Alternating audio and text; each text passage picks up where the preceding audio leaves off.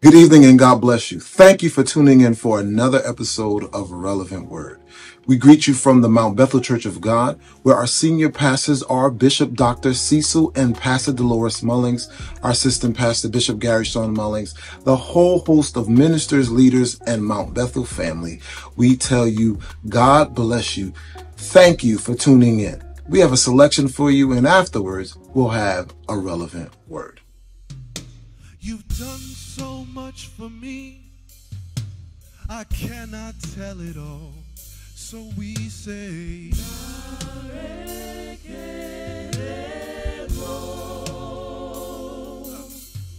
if I had 10,000 tongues, still wouldn't be enough.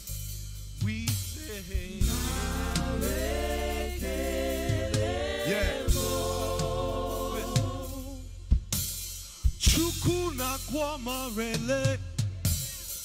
When you heal completely.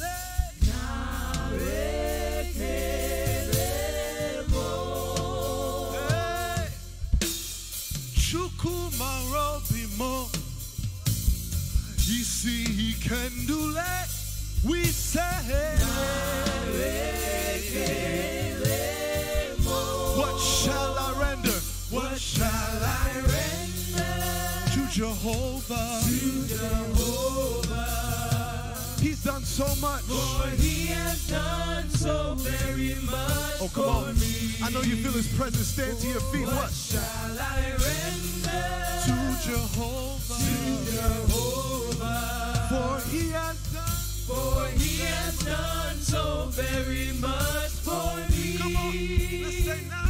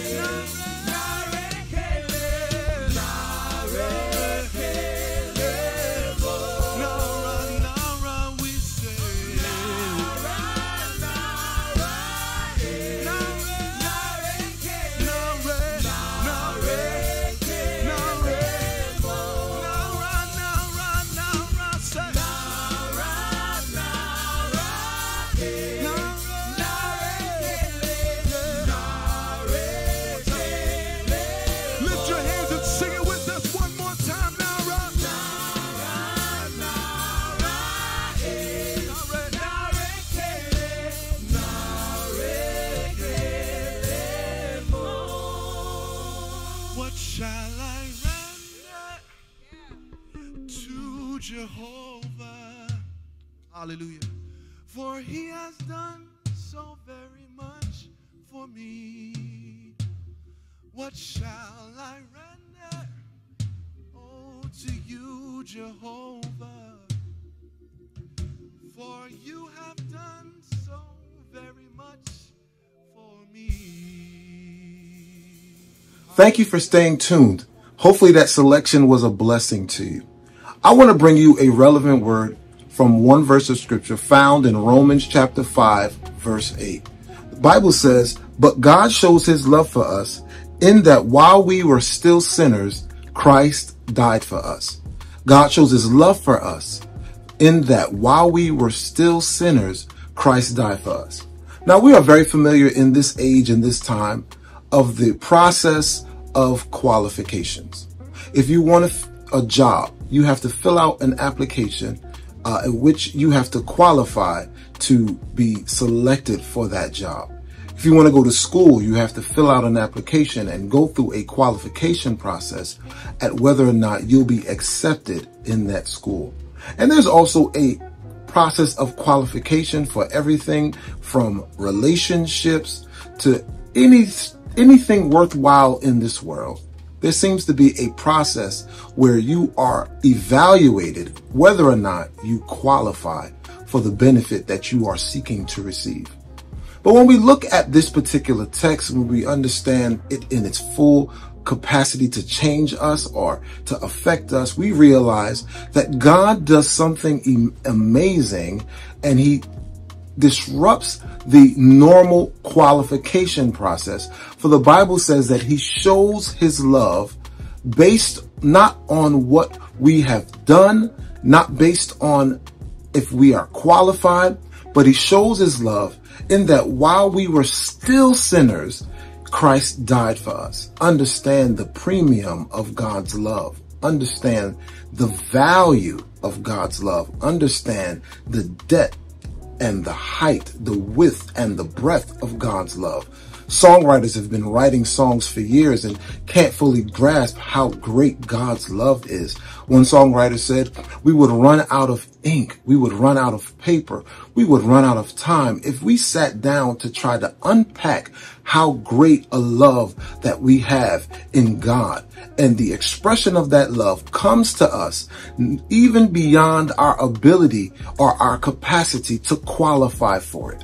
For we understand that God shows us love even before we qualify, even before we filled out the application, and even after the application was put in. When we were under the microscope, God expressed his love for us even when we don't qualify. We were still in sin when Jesus died. He knew that we were unqualified. He knew that we could not meet up to the standard. He knew that we missed the mark. Yet he still expressed his immense love for us even when we did not qualify. God's love extended to us without us qualifying for it. I want you to also consider that the way God loved in this day and age would be considered a bad investment. It would be considered a worst case scenario. It would be considered reckless. For when people are investing in stock, they invest in the best stock. They invest in what they feel would give them back the greatest return. When people invest in purchasing a house, they look at the house that gives the most to what their needs are. When people are looking to put money into something or an investment into a business or even into candidates, you look for the best. You look for what can give you the greatest return on that investment. But when Jesus looked at us before dying, he died in spite of us. He died in spite of understanding where we are weak, where we would go wrong, where we would fail. In spite of everything he knew about us, he still gave his life as an expression of God's love. Some would have said, that's a bad investment. Are you sure you want to do this for him? Are you sure you want to do this for her? Don't you know their secrets? Don't you know their weakness? Don't you know their struggles? Don't you understand their proclivities? And yet, with the full scope of an evaluation process, because he knows everything, he said, I will still hang on the cross. I will still take the thorns. I will still take the nails. I'll still take the ridicule. I'll still take the sin and carry it because of the love of God. God's love was a reckless love. God's love not even is an immense love. God's love is a love that doesn't really make a whole lot of sense. Why would God love me in spite of all that I've been through or all that I've done to him? Even while in sin, he sent his son to die. God is investing in a bad investment. The last thing I want to leave with you, because it seems kind of dreary to complain about why God loves us so much, but the simple fact is God is still loving. He is still investing. He is still pouring out. And he's pouring out with his grace. He's pouring out with his mercy. And he's pouring out with an invitation to not only accept his love, but walk in it, to love him back. He gives his perfect love to receive our imperfect love. God is actively pursuing you. He is actively pursuing me with a perfect love in spite of our imperfect love. He knows that we are inconsistent. He knows that we have struggles, but yet he comes to us every morning with a brand new mercy. He comes to us every day with a consistent grace. He comes to us with unmerited favor, not because we have done anything right, but because he loves us. So tonight, I want to encourage you to not only receive, not only to take in God's love, but to receive the invitation to love him back. Although we might be imperfect, we might be inconsistent, God is a faithful God who wants a loving relationship with us, who wants to hear from us, who wants to have a love exchange with us. He'll take our wounds, he'll take our imperfections, he'll take our weaknesses, and he'll extend his grace, his love. But he wants us to live and walk in a committed relationship. And so the invitation is open to you today to receive the perfect love of God and to walk in his unmerited favor in spite of the fact that we don't even qualify. He shows us his love in that we were still sinners and Christ died for us. Will you receive his love tonight? The invitation is open. Let's pray. Father, we thank you for your goodness and your mercy.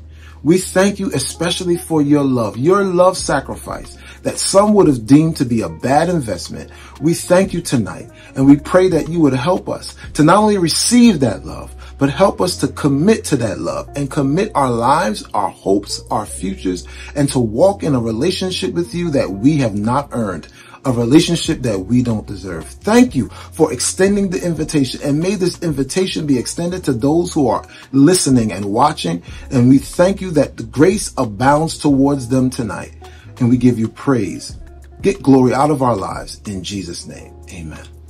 Thank you tonight for joining in for Relevant Word, and I pray that you would receive and walk in the perfect love of God for your life, and it will take over and bless you tremendously. Until next week, we look forward to seeing you for another episode of Relevant Word. God bless you. With us today. Before you go, we wanted you to know that if you do not know the Lord as your personal Savior, or you're in need of prayer, feel free to reach out to us.